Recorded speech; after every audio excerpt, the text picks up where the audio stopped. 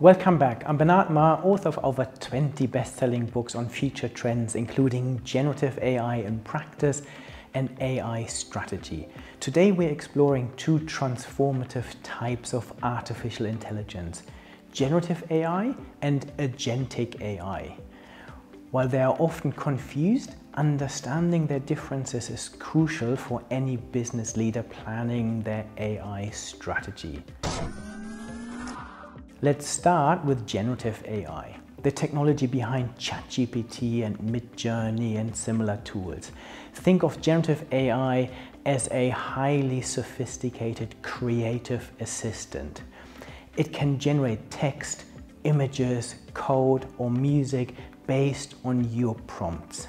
It's reactive, waiting for your input before creating something new. Agentic AI, on the other hand, is more like a proactive colleague.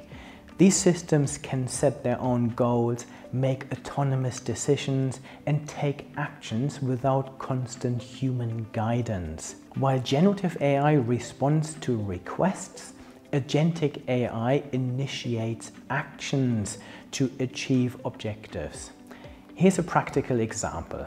A generative AI system might write an email when you ask it to. An agentic AI system might monitor your calendar, notice that you're running late for a meeting, and automatically draft and send an apology to attendees, all without being prompted. The implications are fascinating. A retail company I advised uses generative AI to create product descriptions and marketing content. But they're now experimenting with agentic AI that autonomously monitors inventory levels, predicts demand, and adjusts pricing in real time. The key difference lies in autonomy. Generative AI is like a powerful tool waiting to be used. Agentic AI is more like a digital employee that can take initiative. This brings both opportunities and challenges. Consider the safety aspects. With generative AI, you're mostly concerned about the quality and appropriateness of its outputs.